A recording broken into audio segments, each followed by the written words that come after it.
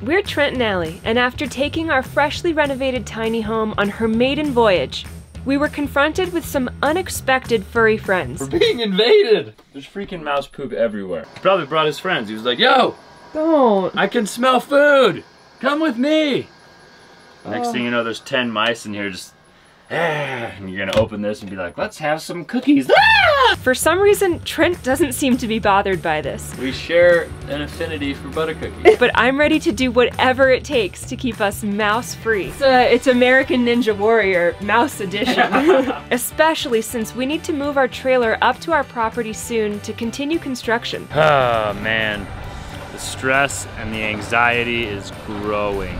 Don't forget to subscribe and hit the notification bell so you don't miss a video. Because any day now, we'll be introducing some new faces on the farm.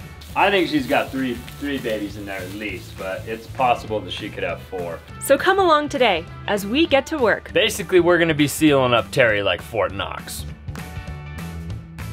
I don't know if any of you have weird sleepwalking issues or night terrors, but Trent does all the time. We haven't had a big one in a while, probably, but last night, Trent woke up in the middle of the night and ran outside. And I woke up like, what's going on? And he came back inside and I was like, what's going on? And he said, my sunglasses fell and I had to go get them. I don't know if any of you guys ever have anything like this where you wake up and something that was happening in your dream feels like it was actually happening. Well, basically, by the back window in my dream, my socks and my sunglasses fell out of the window. And so when I woke up, I was like, oh, I gotta go get my sunglasses and my socks. So, in my boxers, I run outside, I open the door, I go around by the window and I look and there's just grass. There's nothing out there. And so I was like, oh, okay, that's this, I was dreaming. So then I came back inside and of course, Allie is like, what were you doing out there? And I was like, I was getting my sunglasses, don't worry about it. And then I woke up this morning to a very stressful text message. Capital One sent me a message that said, there's been some suspicious activity on your card. So I call and the lady says, oh, did you make this charge for $0.00 in China? And I was like, no. She was like, okay. That looks like it's probably fraud then. Sometimes they do this to test. And then she said, oh, wait, the charges are coming through right now. And she's like, did you make this charge for $696? And I was like, no. And she's like, okay, this is fraud. Let me take care of this. So it's not a huge deal. They're going to send me a card. It's going to have a different number. Now today we are going to be doing some nice preparation for getting Terry up to the property. We got our septic system inspected. However, there is still a pretty big problem. I had a terrible day yesterday. I had to go to the dentist. I spent probably 4 hours in the chair. I hate the dentist. So we didn't get to make it up to the property, but there was a bunch of progress that was made yesterday. There's no way I could negotiate or convince my wife to let me not go to the dentist, even though there was some really cool things that happened. Today we're gonna be heading up there, and what are we gonna be doing? I don't know. What are we doing? Allie's in the dark. The moral of the story, though, is when you're in your teenage years, just brush your teeth every single day, and then you don't have to spend 4 hours at the dentist when you're older. I would say it's much more crucial in your 20s to continue brushing your teeth. I tried, but you know, I was lazy, and now I paid the price. And I'll probably pay the price for the rest of my life, and right now, the price really hurts.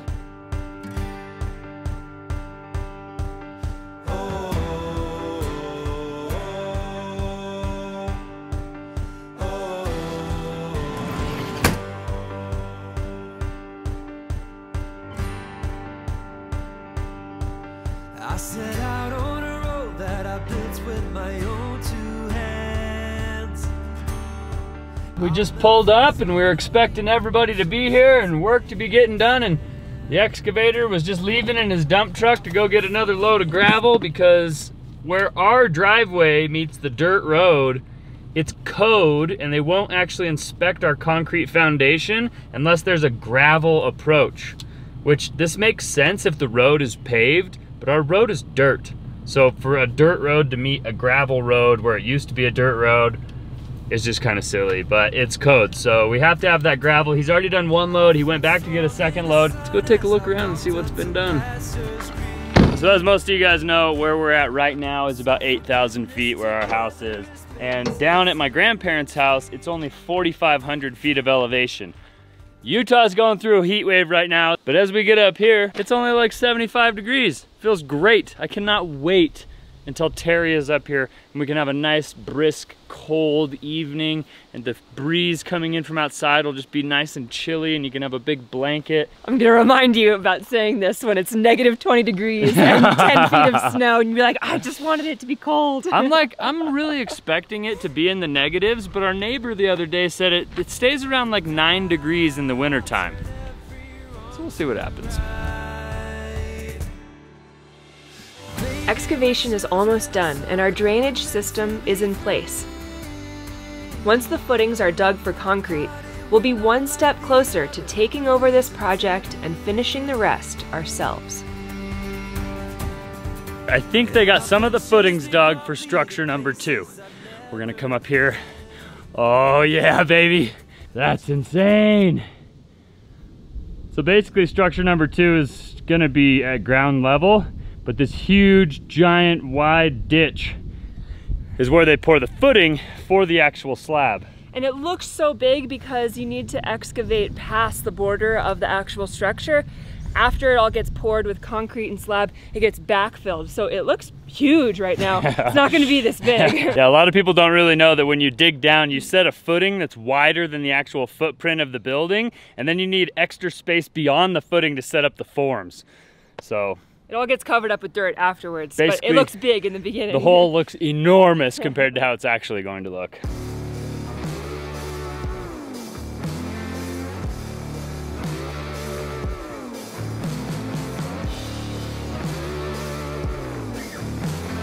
The last few loads of gravel are almost in place, and last week the septic system was fully installed. Or so we thought. That tank is supposed to be exactly level, and the inlet hole is about 3 inches higher than the outlet hole. So hypothetically, when the water comes in and the water level raises, it comes out this outlet hole first and never actually backs up the inlet because it's raised up a little bit higher. Now, when we're looking at the water level, it's still got a bit of a negative slope on it. This could cause a lot of problems in the winter with freezing, and we don't want anything in the septic system, which is everything you flush down the toilet, to start backing up the inlet pipe and potentially freezing. Stuck between a rock and a hard place is the way I'd like to put it. This is just part of the learning process of how to build something on your own with multiple other people and lots of moving parts. We're kind of playing with emotions here, honestly, because we love the people we're working with. We want to treat them well. We appreciate everything that they are doing for us. And they're not done. So if we make a big stink about this, about something that might be a problem in a few years, how will that affect the rest of the work that they have to do over the course of the next few weeks when we're under a timeline to get stuff done quickly so that we can take over and start framing? And I know the right answer is make the contractor fix it and do it right. But the guy that's putting in the septic system is the same guy that's putting in the retaining wall. He's the same guy that's doing the backfill. He's doing our road. He's doing all the excavation work. So if we make a huge stink about this and we like upset him, he might do a crappy job on the rest of the stuff.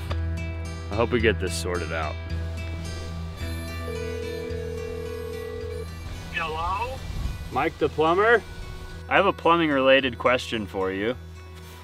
Okay. I told you about that house that I'm gonna try and build in the mountains. Yep. The excavator's up here and he put in our septic tank, and Okay. he did the leach fields and it passed inspection from the health department, but it's like on a backwards angle to the point where water comes out of the inlet before it comes out of the outlet when you fill it up. Is that gonna like be a problem in 5 years?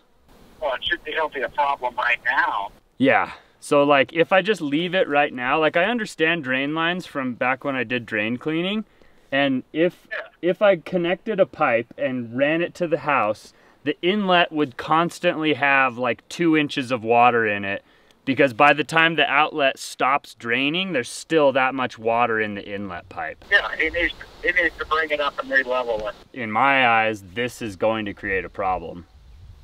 Yeah, nothing but problems for the next whole life of the house. Yeah. And there'll be no way to fix it because it's the tank that's in on.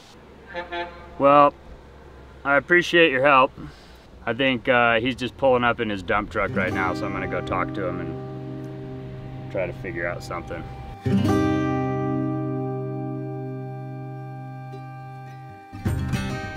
Well, I guess there's a couple ways you can fix this problem. You could empty all the water out of the tank, lift it up, maybe take it out of the hole, reset the bed so that it has a nice level place to sit, make sure it has a positive drain.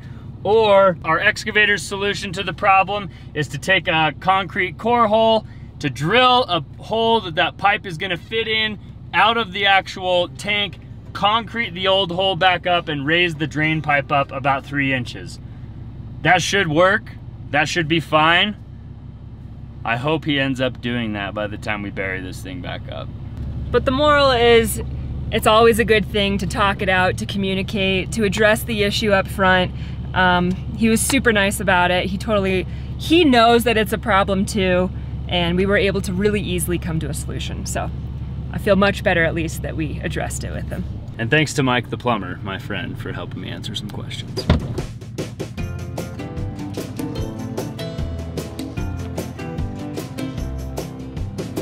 If there is something we need, it's a leap of faith.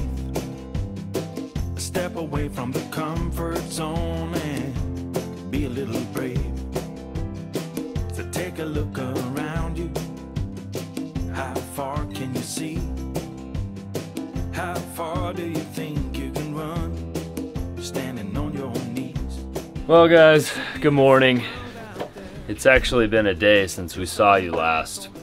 We came down from the property, we loaded up Terry, threw him on the back of the truck, and headed back down to my mom's house. As most of you probably saw a video or two ago, we were infested by mice in the middle of the night because we parked in a field. We cleaned up like 40 little pieces of mouse poop, which means there was probably 7,000 mice having a little dance party all throughout Terry in the middle of the night.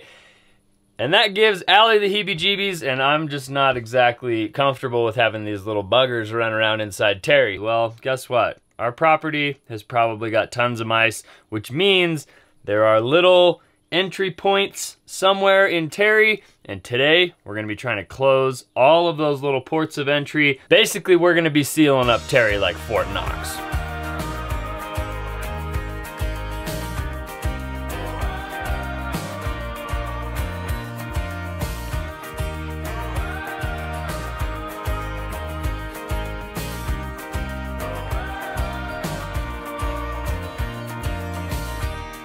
I'm getting out of bed, reaching for the water glass. I need to cool my head. Yesterday evening's all a mess, and I know Breakfast turned out surprisingly well, happy about that, and now we're heading to the hardware store because we have to do some mouse proofing today. What's the likelihood we can seal up holes against mice and earwigs at the same time? I don't know, man. The earwigs are probably a much more worthy adversary than the mice.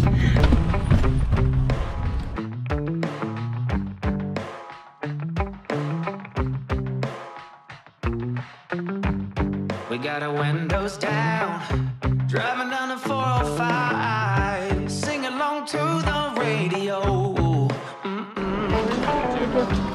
We're gonna All right, make it we someday. got steel wool, we got screens, we got spray foam. I wish there was like some easy stuff to do first before I have to like get on my back and just like lay in the dry grass. There is!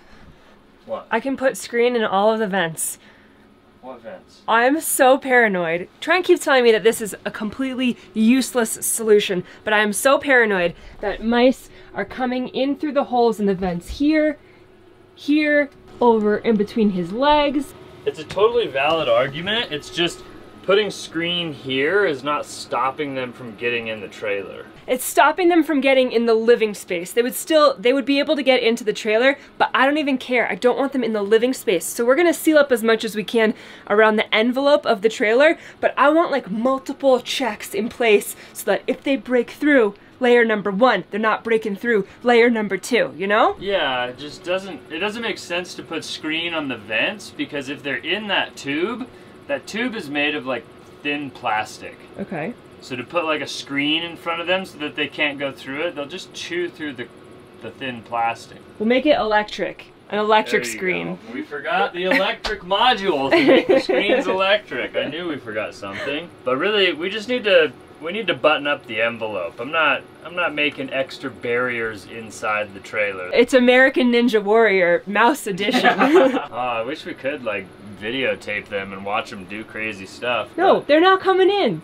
Why? Why do you want to hang out with the mice? We share an affinity for butter cookies. I think really the first thing to do is to just get underneath and start shoving steel wool in the holes. I feel like Eeyore from Winnie the Pooh. Okay. Oh, I found something that can help me not complain so much. Ah! Earwig! No. Look at him go!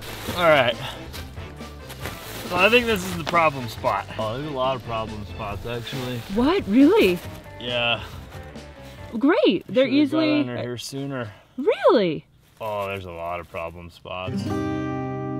You guys are now on the Trent personal cam under here in the depths of Terry.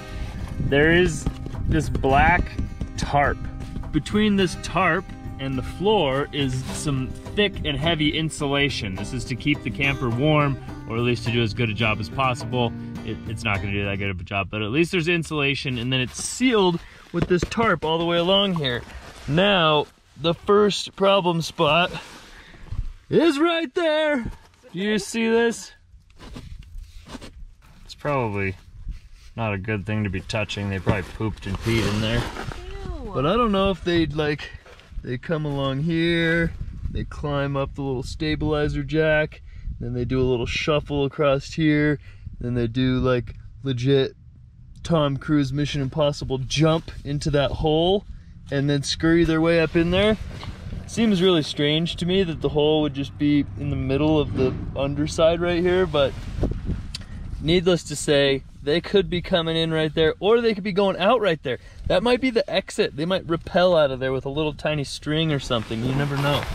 There's a hole here, there's a hole here, Oh my god. and that is basically feeding the water heater and the furnace. So we're gonna be steel wooling and spray foaming both of those holes. I guess I should do that before we move on, huh? I have other bad news.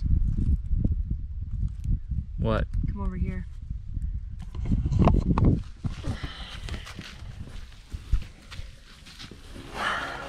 What'd you do? I don't know if you can see that. Is that a wasp? That's a wasp nest. That's okay. Well, it's not ideal Well, there's no wasps in there. at the moment. It's probably old. It's probably old. Cold hand, frozen feet, raindrops falling on the street. I can't recall when I last saw the sun. All I can think about are earwigs now. Oh God. Trent!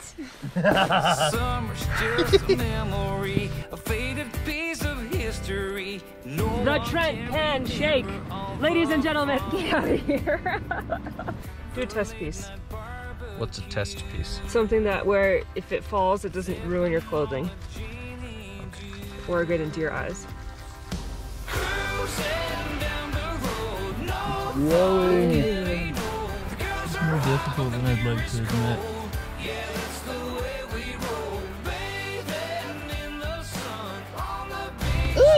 Oh no. This is not a fun type of activity. This is a really helpful type of activity. Yeah. I mean, I probably have more fun watching you freak out about mice. See all the droppings? Those are new? That? Yeah. Or did you clean that? Oh, I didn't make them. No, they're new from last time you were in here? I have no idea. I didn't clean it up last time. Why? I just put it back together. Trent. What? Why? Why would I clean it up? It's outside. I don't understand anything about you.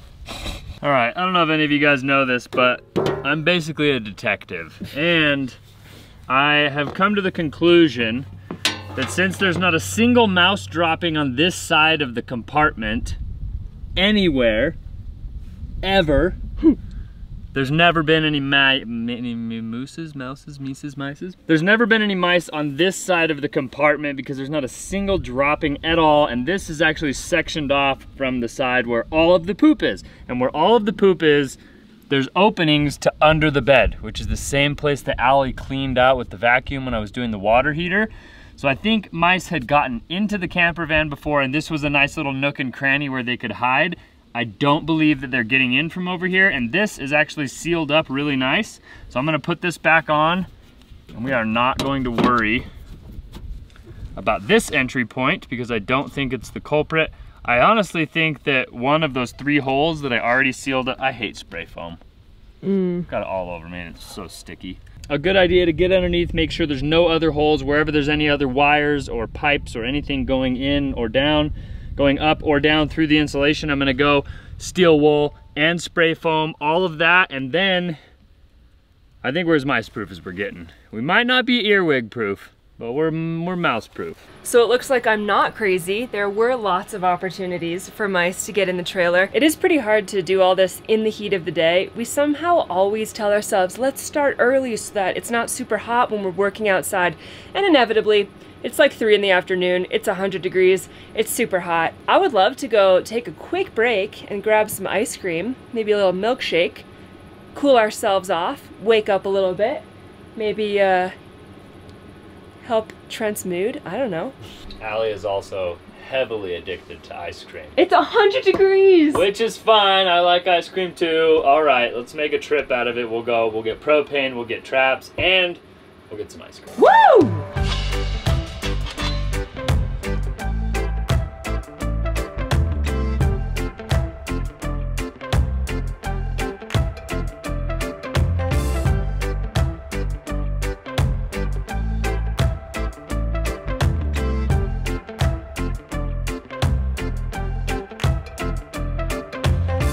Oh my goodness.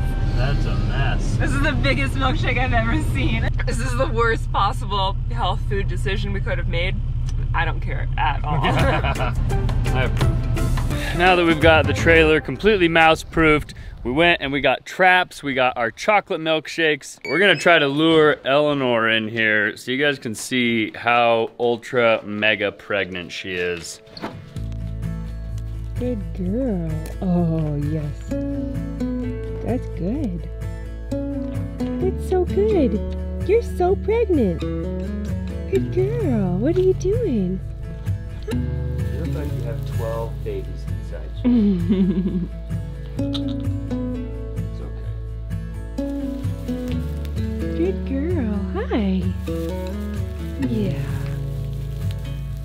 Well, as you guys can see, Eleanor is about as wide as she is tall. I think she's got three babies in there at least, but it's possible that she could have 4. I think 2. Yeah. Anyway, we've set up this separate stall over here so that Eleanor can go and have her babies in this little separate stall and she can kind of be away from the other goats. We're excited to welcome them. However, we have no idea when they're coming. Her udders are starting to fill up with milk, so we think it's going to be really soon, but it's just a mildly educated guess. Hopefully in a few episodes, we'll be able to show you guys some baby goats. So I hope you guys enjoyed today's episode. If you did, don't forget to show us by giving us a big thumbs up. Consider subscribing to our channel if you haven't already. Make sure you pray for us that our septic tank is going to be fixed and reset and everything is gonna go smoothly with that, and that we don't have any more mice. We're gonna enjoy our milkshakes and try to stay cool. It is a hot day. Yeah. Thank you again to Native for sponsoring today's video. Click the link in our description to check them out. And we'll see you guys on the next one. Adios. Cold hand, frozen feet, raindrops falling on the street. I can't recall when I last saw the sun. Summer's just a memory, a faded piece of history. No one can remember all the fun.